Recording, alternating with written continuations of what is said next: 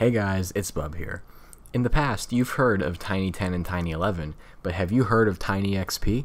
TinyXP is actually an older type of Tiny operating system. It was originally developed in 2006 and revised in 2010. Coincidentally, on June 6, 2006, which that date annotates as 6/6/06, and the 2010 edition was released on September 10th, 2010, which was 10/10/10, which is actually 13 years ago today. I did not realize that.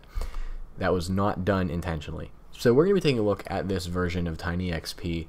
This is apparently like an all-in-one ISO. I did not take a look at this prior to this. I just wanted to take a look and see what we've got going on here. As we can see, this is TinyXP Rev 11 Win Experience, September 2010. So we're going to go ahead and click. I think we want to do TinyXP Beast Edition because that is the 2010 version.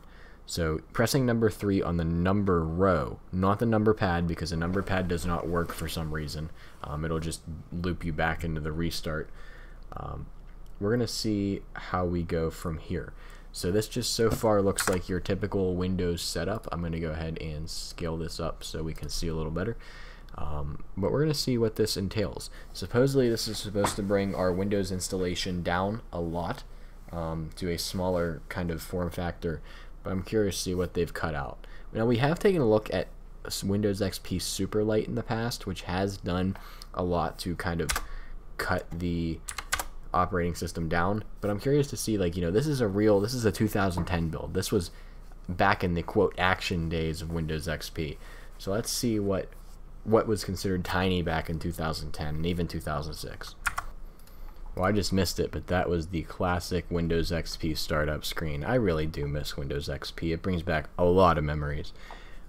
So here we are. It is decompressing some files, and we are booting into the Windows XP setup, which is really pixelated because of the upscaling that we have here. I'm hoping that this doesn't take too long to let us in. It shouldn't. There we go. It's going to run through this. Windows is detecting and installing devices on your computer.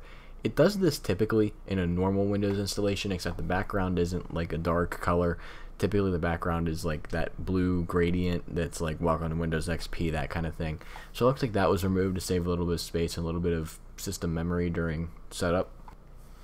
Alright, and here we are in the final tasks of the Windows XP setup. It didn't really take us through any out-of-box experience where the user has to input anything like username, password, user account creation, anything like that. It's just straight up going through, and I believe we're about to be let into our desktop. And once again, there is that classic Windows XP startup screen. It actually booted up really quickly, and this thing is, I've never seen this before. I've never seen the login screen say executing C Windows System 32 WL Notify. That must be something new. Another thing is, I thought this bar was supposed to like rotate, but apparently it is not. So that's something new that I haven't really seen before. This is hanging here for a little bit longer than I think it should. Oh, there we go. Alright, so this says do not use Windows until your system has restarted, and it is restarting now. Okay, cool. So I guess it's going to go ahead and restart. There we go. That was an interesting theme, to say the least. I don't know what I was expecting, but similar to another version of Windows that we took a look at. I believe it was a custom version of Tiny11. This is not very, you know, spectacular.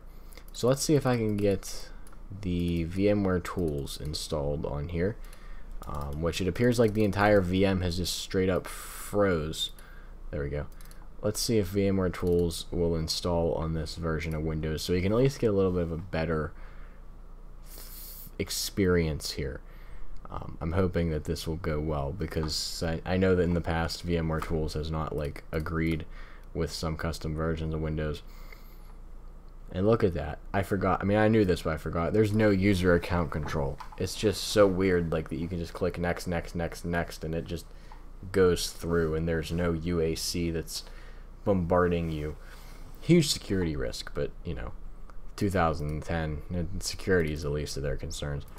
We're gonna not restart because, you know, we already got what we need. We got the full screen resolution. So there's something about Windows XP in 1440p.